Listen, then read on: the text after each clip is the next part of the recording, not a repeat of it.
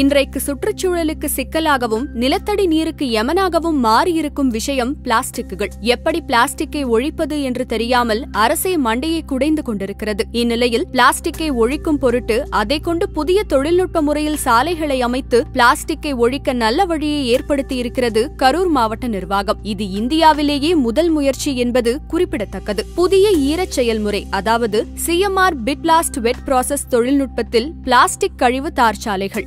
இந்தியாவிலேயே முதல் முறையாக காப்புரிமை பெற்ற சிஎம்ஆர் பிட் பிளாஸ்ட் வெட் ப்ராசஸ் பிளாஸ்டிக் தார்ச்சாலைகளை அமைப்பதற்கு புதுடெல்லியில் உள்ள இந்திய சாலை கூட்டமைப்பின் அங்கீகாரம் பெறப்பட்டுள்ளது. சுற்றுச்சூழலுக்கு தீங்கு விளைவிக்கும் பிளாஸ்டிக் கழிவுகளை முற்றிலுமாக மறுபிறப்பின்றி அழிக்கும் வகையில் ஈரச் செயல்முறை என்ற புதிய தொழில்நுட்பத்தின் மூலம் பிளாஸ்டிக் சாலைகள் அமைக்கலாம் என்று கரூர் மாவட்ட நிர்வாகம் நிரூபித்துள்ளது. கரூர் மாவட்ட ஊரக வளர்ச்சி முகமை மூலம் 3 சாலைகள் இந்த பிட் பிளாஸ்ட் முறையில் அமைத்துள்ளார்கள். புதிய சிஎம்ஆர் பிட் பிளாஸ்ட் வெட் ப்ராசஸ் தொழில்நுட்பத்தில் பிளாஸ்டிக் கழிவு தார்ச்சாலைகள் அமைப்பதில் தமிழகம்தான் இந்தியாவிலேயே முன்னோடி. கரூர் மாவட்டத்தில் உள்ள காதப்பாறை ஊராட்சியில் NH7 சாலையிலிருந்து கவுண்டாயூர் வழி கொங்குப்பள்ளி வரையில் 29.35 லட்சம் மதிப்பில் 2 சாலைகள் அமைத்துள்ளார்கள். அதேபோல 10 லட்சம் ரூபாய் மதிப்பீட்டில் அரவக்குறிச்சி ஒன்றியத்தில் உள்ள குறிக்காரன் வலசு முதல் கட்டுக்காட்டூர் வரை இந்த பிட் பிளாஸ்ட் முறையில் தார் சாலைகளை கரூர் மாவட்ட நிர்வாகம் அமைத்துள்ளது. இது பற்றி கரூர் மாவட்ட ஆட்சித்தலைவர் அன்பழகனிடம் பேசினோம். அப்போது அவர், கரூர் மாவட்டத்துல பிளாஸ்டிக் எங்க பார்த்தாலும் நிறைஞ்சு சுற்றுச்சூழலுக்கு பிரச்சனையை ஏற்படுத்திட்டு இருக்கு. பிளாஸ்டிக்கை எப்படி ஒழிக்கிறது அப்படின்னு அதிகாரிகளோட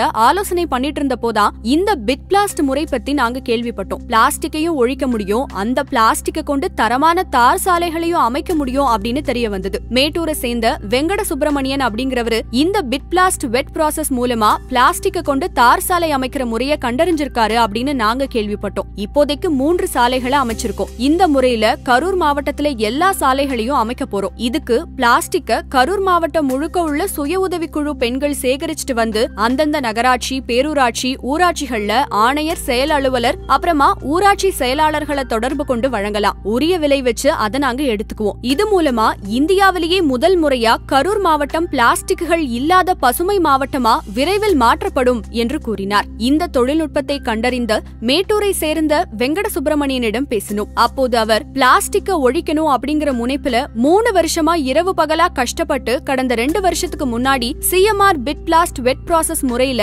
பிளாஸ்டிக்க கொண்டு தார் சாலை அமைக்கிற தொழில்நுட்பத்தை கண்டுபிடிச்ச. இந்த முறையானது பிளாஸ்டிக் கழிவுகளை ஒரு குறிப்பிட்ட வெப்பநிலையில இயற்கை வேளாண் சார்ந்த பாலிமரை செய்யப்பட்ட கிரியாயுக்கி மற்றும் சிறிதளவு தார சேர்த்து உருக்கி 11 கிலோ எடையுள்ள பிட் பிளாஸ்ட் மாத்திரைகளா வழங்கி வருது. பிட் பிளாஸ்ட் மாத்திரைகளை சூடேற்றப்பட்ட தார் ஜல்லிகளோட சேர்த்து பிளாஸ்டிக் தார் சாலை பணிகளை வழக்கம் போல எளிதா செஞ்சு முடிக்கலாம். இந்த கண்டுபிடிப்பானது காப்புரிமை செய்யப்பட்டு உலகளாவிய பாராட்ட வாங்கிட்டு இருக்கு. 800 கிலோ பிளாஸ்டிக் கழிவுகளை கிராமப்புற சாலைகளிலும் 3200 கிலோ வரையிலான பிளாஸ்டிக் கழிவுகளை மாநில நெடுஞ்சாலைகளிலும் இந்த புதிய தொழில்நுட்பம் மூலமா எளிதா பயன்படுத்தலாம். இந்த தொழில்நுட்பம் எல்லா விதமான தட்பவெட்ப நிலை மற்றும் சுற்றுச்சூழலுக்கு ஏற்புடையதாகவும் இருக்கு. இந்த புதிய தொழில்நுட்பத்தில் அமைக்கப்படுற பிளாஸ்டிக் கழிவு தார்ச்சாலைகள் ரொம்ப உறுதியாகவும் 2 மடங்கு கூடுதலா நீண்ட காலம் உழைக்கக்கூடியதாகவும் கனமழை பெஞ்சாலும் தாங்கக்கூடிய வகையிலும் இருக்கும். இந்த பிட் பிளாஸ்ட் முறையிலான சாலை 6 வருஷம் வரைக்கும் தாங்கும். இந்த முறையை கேள்விப்பட்ட குவைத், ஆஸ்திரேலியா, சிங்கப்பூர் உள்ளிட்ட நாடுகள்ல இந்த ப்ரப்போசலை கேட்டிருக்காங்க என்று கூறினார் மகிழ்ச்சியோடு.